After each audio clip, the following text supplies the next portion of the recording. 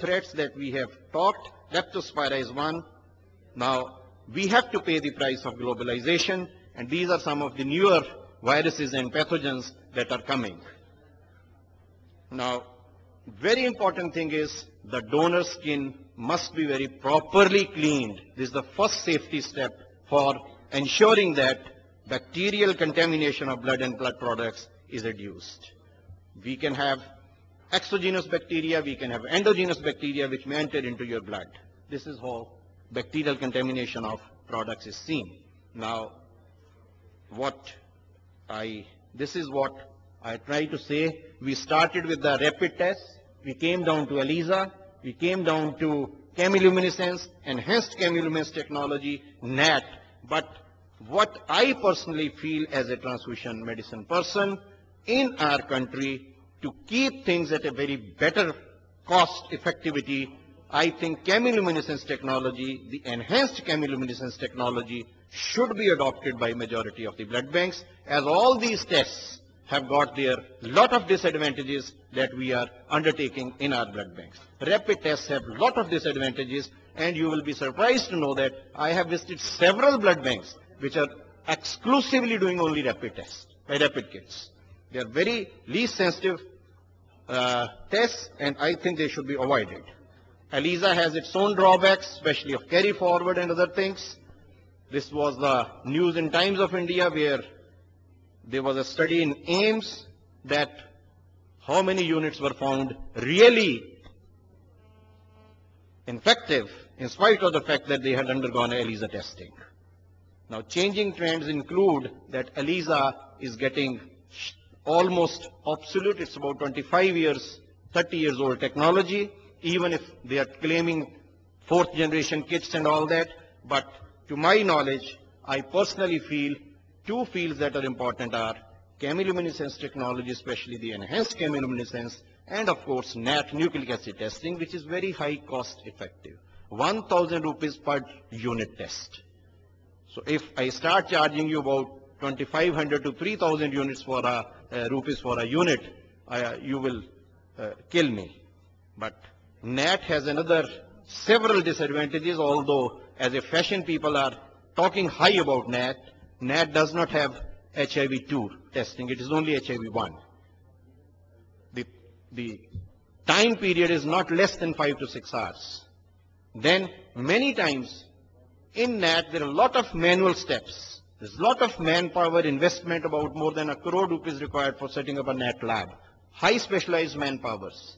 And also then in NAT testing, the most dangerous thing that we have found is that there are false negative results. Unless and until 70 copies per microliter are obtained, NAT will not pick up that sample as a positive sample. So that's the most dangerous thing in NAT testing, that we have false negative results, which is a real cause of concern. And as I ask these NAT people, those donors, 6 to 20%, as I am saying, even in voluntary donors, repeat voluntary donors, the prevalence of core antibody is something around 5 to 6%, in several of my studies that I have undertaken.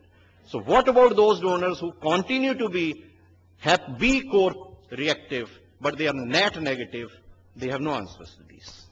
So therefore, my humble submission is that as far as I have been using for last almost more than a decade now, enhanced chemiluminescence continues to be my most favorite and most effective tool for ensuring safe blood for you, because it has got proper calibration. Just one calibration in 28 days is required for enhanced chemiluminescence technology. Just one control in 24 hours is sufficient. And there's a lot of cost cutting like that, accuracy and precision, specificity and sensitivity. This is all touching 100%. And this is what we need in blood banks, as I say. And I'm again just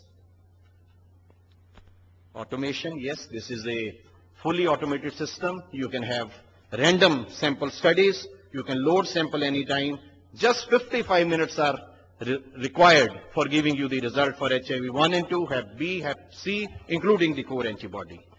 And ideal thing that we say is now that encourage relatives and friends, well-wishers to become regular routine voluntary donors, sensitive screening tests where I'll give number one preference to a enhanced chemiluminescence technology, and of course NAT and ELISA and all that are coming, but then screening of some markers like ALT and all that is being done in USA.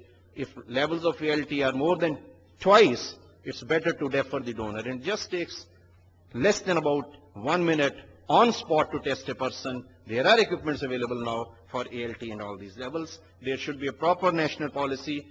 There must be a hospital transfusion committee which should ensure that everything in hemovigilance is being discussed and worked out. Rational use of blood. Is zero risk transmission a possibility? With my slide showing around 30 to 40 types of pathogens, viral inactivation has come, pathogen inactivation has come, so many things have come into blood banking, but Dr. KK says 200 types of pathogens.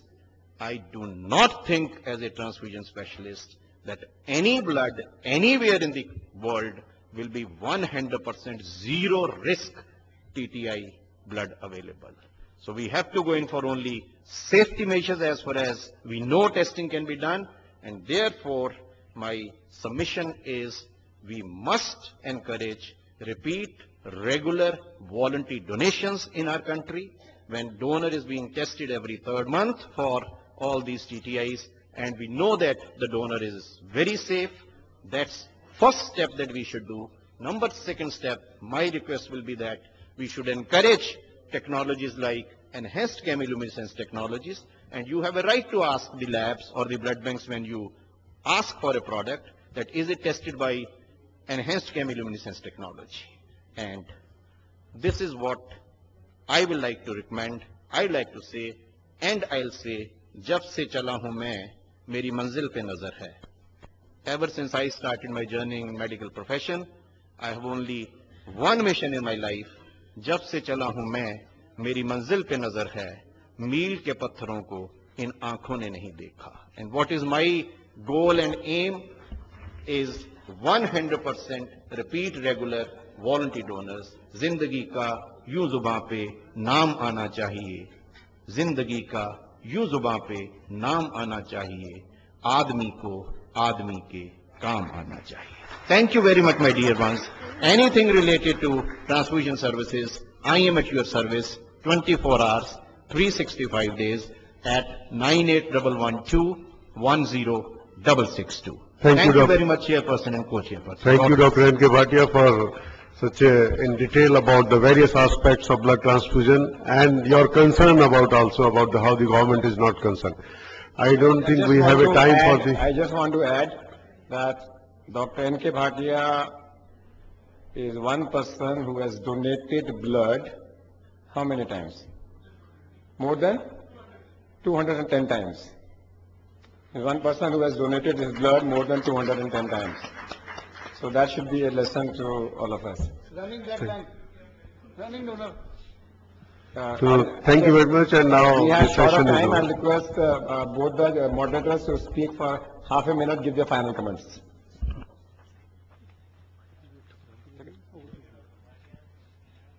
Dear Dr. Bhatia, thanks a lot for your insight on the blood banking practices in India. And I would also like to just highlight the point raised by Dr. Bhatia about HB virus, B virus. Though all the people talk about HBsAg, but it's actually the HB core testing, which is the antibody for B virus, which has a prevalence of 8 to 10%. And as rightly put by Dr. Bhatia, that is the major cause of concern. We are just testing only HBsAg and then releasing the blood, which is like one of the major reasons for transfusion transmitted diseases. And we thanks Dr. Bhatia for raising this point. Thank you very much, sir. Thank you. I'll request Dr. O.P. Yadav and Dr. Tiwari to please come here and present a memento to our moderators. Dr. Yadav and Dr. Tiwari.